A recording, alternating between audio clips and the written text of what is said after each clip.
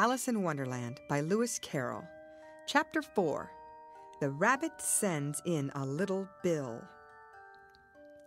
It was the White Rabbit trotting slowly back again and looking anxiously about as it went, as if it had lost something, and she heard it muttering to itself, "The Duchess! The Duchess! Oh, my dear paws! Oh, my fur and whiskers! She'll get me executed as sure as ferrets are ferrets!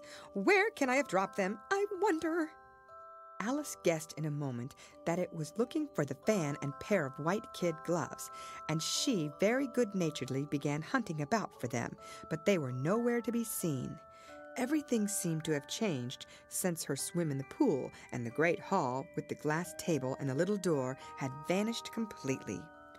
Very soon the rabbit noticed Alice as she went hunting about, and called out to her in an angry tone, "Why, Mary Ann, what are you doing out here? Run home this moment and fetch me a pair of gloves and a fan. Quick now!" And Alice was so much frightened that she ran off at once in the direction it pointed to, without trying to explain the mistake it had made. "He took me for his housemaid," she said to herself as she ran. "How surprised he'll be when he finds out who I am! But I'd better take him his fan and gloves. That is, if I can find them." As she said this, she came upon a neat little house, on the door of which was a bright brass plate with the name W. Rabbit engraved upon it. She went in without knocking and hurried upstairs, in great fear lest she should meet the real Mary Ann and be turned out of the house before she had found the fan and gloves.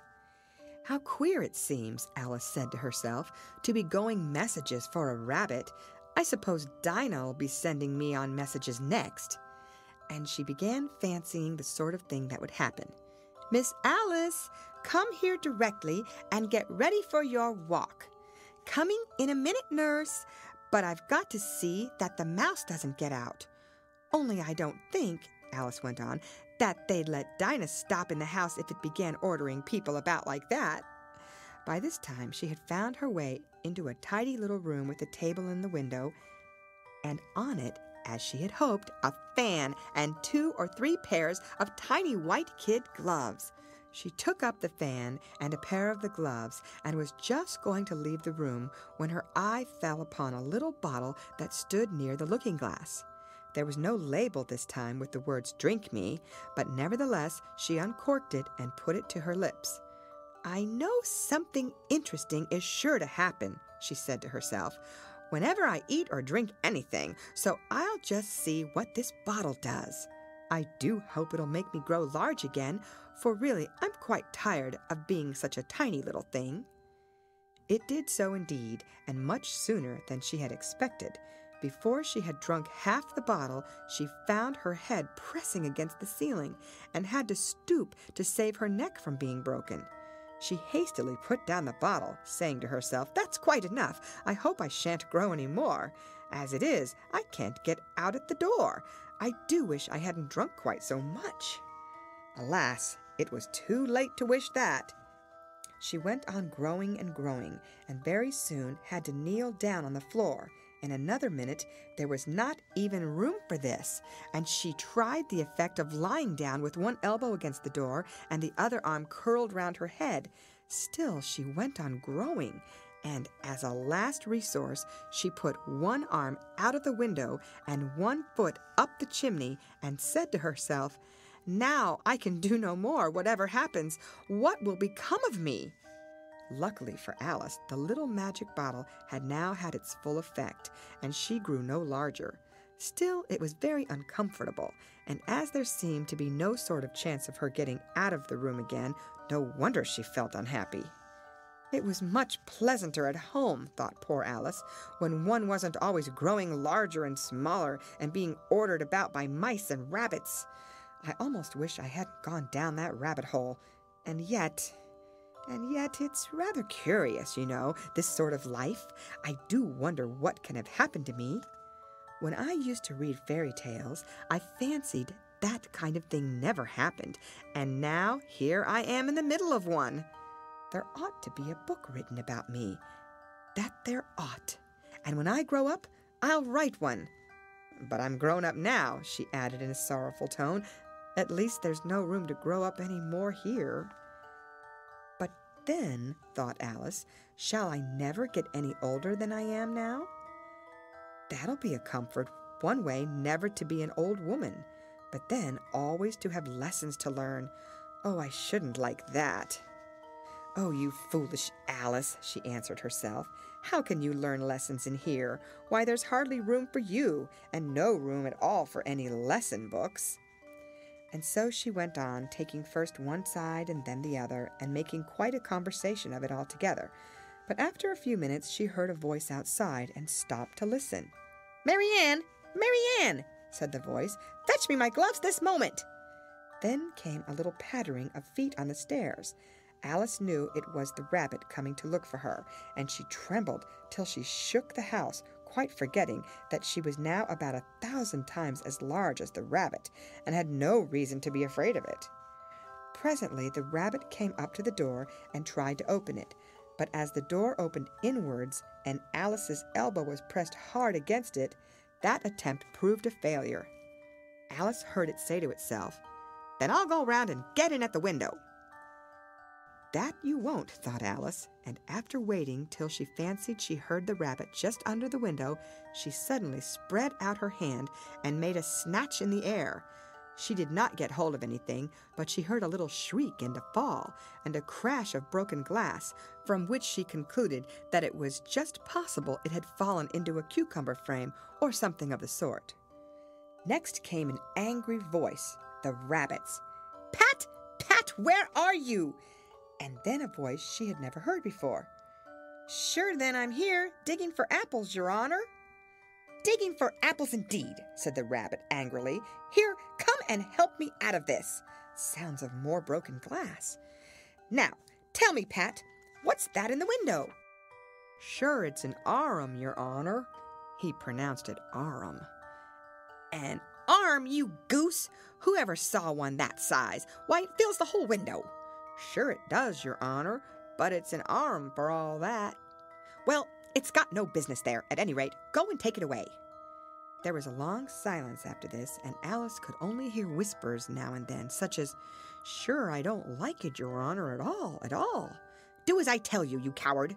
And at last she spread out her hand again and made another snatch in the air. This time there were 2 little shrieks and more sounds of broken glass. "What a number of cucumber frames there must be," thought Alice. "I wonder what they'll do next.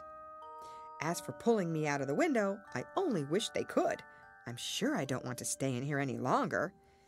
She waited for some time without hearing anything more.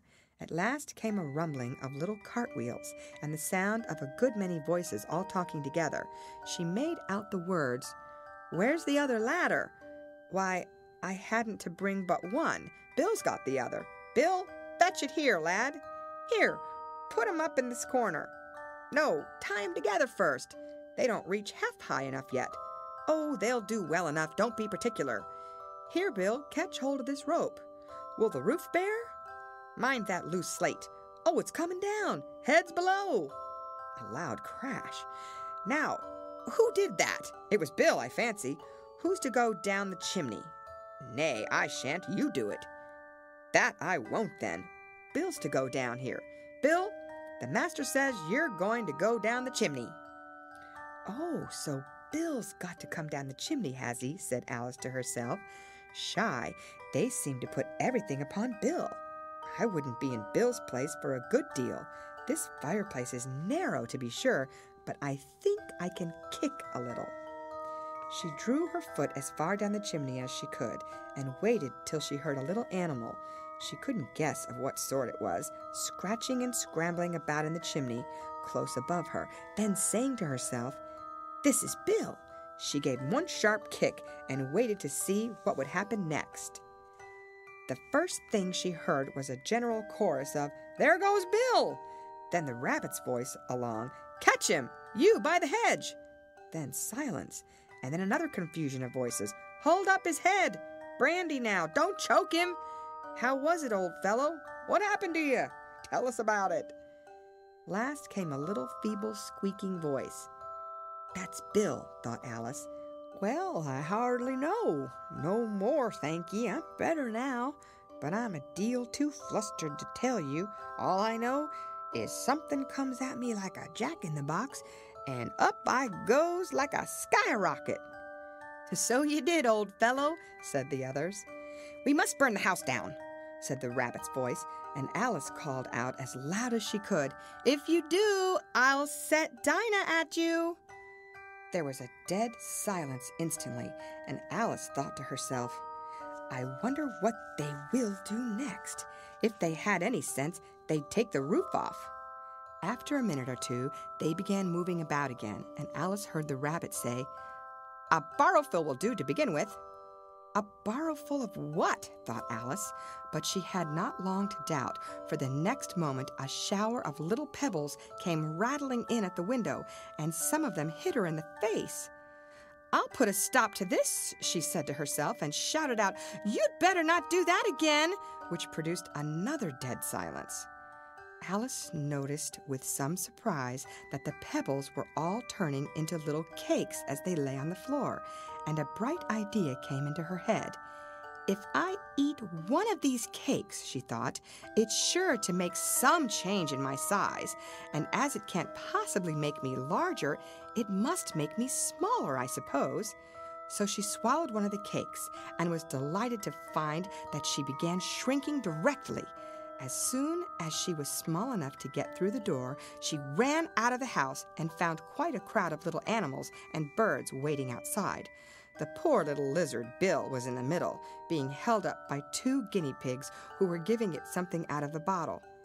They all made a rush at Alice the moment she appeared, but she ran off as hard as she could, and soon found herself safe in a thick wood.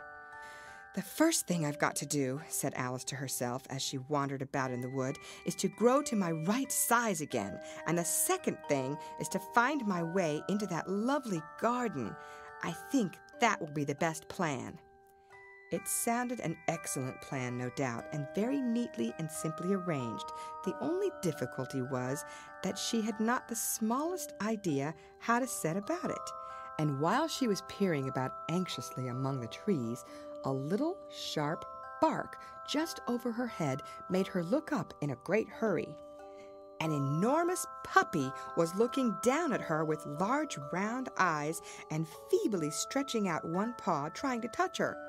"Poor little thing," said Alice in a coaxing tone, and she tried hard to whistle to it, but she was terribly frightened all the time at the thought that it might be hungry, in which case it would be very likely to eat her up in spite of all her coaxing.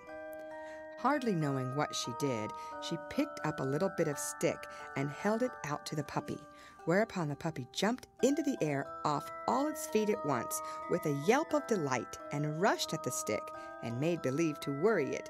Then Alice dodged behind a great thistle to keep herself from being run over, and the moment she appeared on the other side, the puppy made another rush at the stick and tumbled head over heels in its hurry to get hold of it.